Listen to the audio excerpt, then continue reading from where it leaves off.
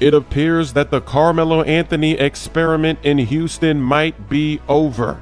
There are conflicting reports. You've got the Rockets, they're trying to cover themselves, saying they're not going to waive him, but there's sources close to the players and the coaches, and they're saying they believe Carmelo played his last game as a member of the Rockets. He was not with the team tonight. Look at the lob from James Harden to Capella.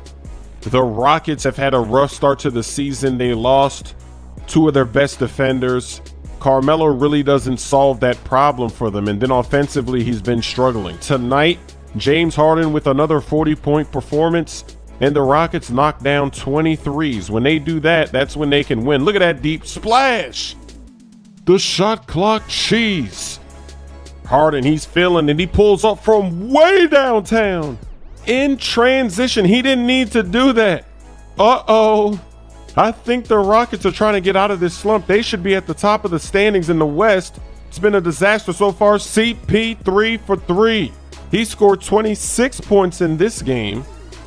In the second half, the Rockets, they're trying to hold on to this big double-digit lead. Victor Oladipo lets a 3 fly. There's still plenty of time to get back in it. They're only down by 10, but Harden keeps firing threes, and he keeps knocking them down. That's a 4-point play. He's working on another mismatch. He's going to step it all the way back behind the line. He's got it again. Rockets win.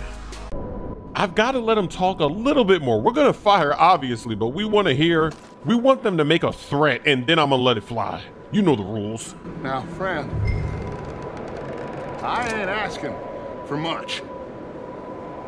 Please, I am kind of desperate.